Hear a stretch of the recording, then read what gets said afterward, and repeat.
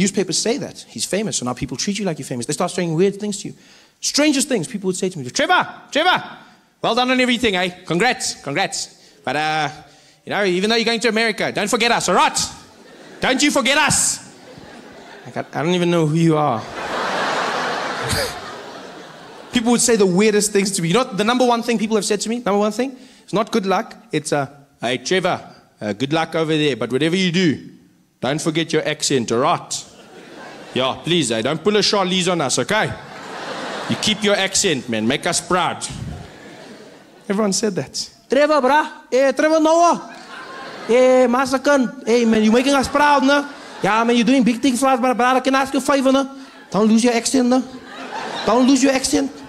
Yeah, when you come back from the States, you mustn't come back talking funny, okay? Please, brother. If you lose your accent, don't come back. Just threaten me?